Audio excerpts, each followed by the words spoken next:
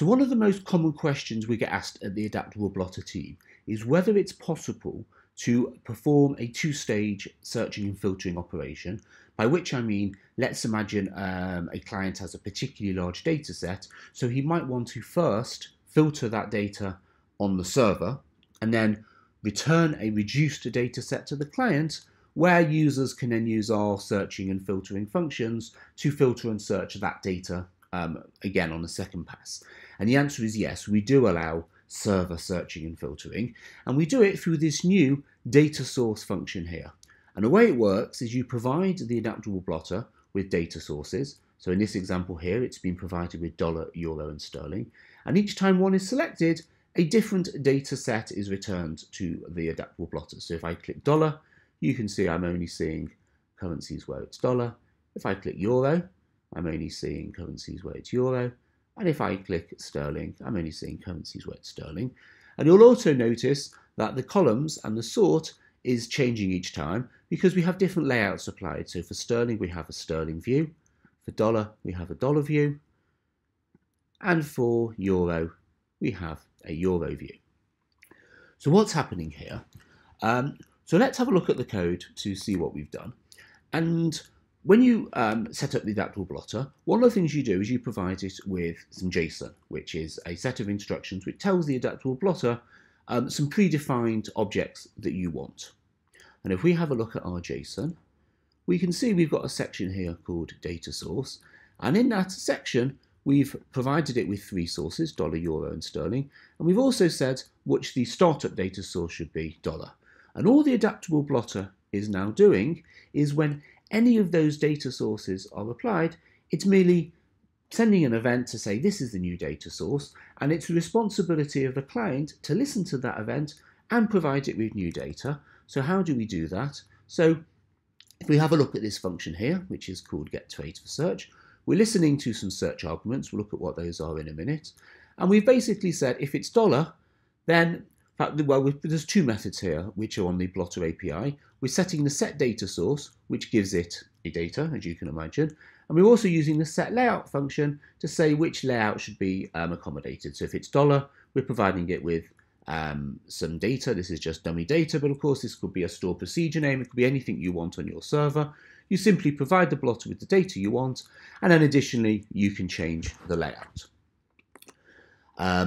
And then users themselves can then do subsequent searches. So if I now want to, say, build an advanced search, so let's say I can go to the notional column, and I can say I only want to see, well, it's those, let's call that big notional. So that's my search, big notional, where notional is those, finish. And now you can see I'm only returning those. And that will apply for all of them. So if I actually put big notional back on, and I now go to $, you can see I'm only getting a single one because there's only one that matches. And if I do sterling, again, I'm only getting it. So that's the most basic example. But what happens, in fact, if you not only want to manage the data source on the server, but in fact, you also want to do advanced searches? Not many, but some of our users prefer to perform the advanced search, and in fact quick search and all the other typical searching and filtering that we offer on the server as well.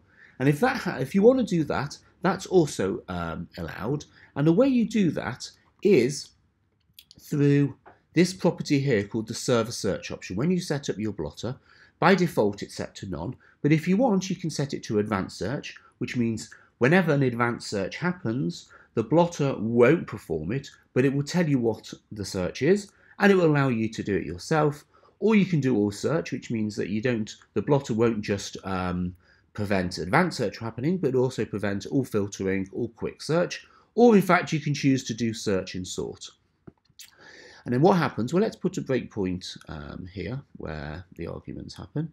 And then if we go back to the Adaptable Blotter, and in fact we now say do a quick search on JA, you can see these search arguments, and we have a thing called a search change trigger. So that tells you what the thing which caused it to happen is. So in this case, the action that caused it was a quick search. And we also can see the state. So you can see what the advanced search is. The current advanced search is called big notional. That's what we applied. You can see what the data source is, it's Sterling, and you can also see what the quick search is, it's JA, and then if you want to, well, if you've chosen to do that, then the blotter won't perform those searches, and instead you will have to look at these arguments, perform it yourself, and then, as before, you provide the Adaptable Blotter with whichever data you need.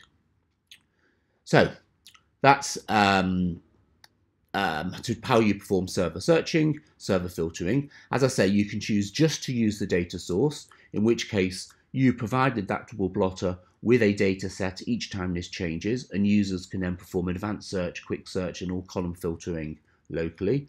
Or you can say you want to perform all searching on the server. The Adaptable Blotter won't do anything, but it will provide you with this very powerful event which tells you everything you need to know in order to do the search yourself. So that's server searching. Thanks for watching. Any questions, or if you want to know more, please get in touch. Many thanks.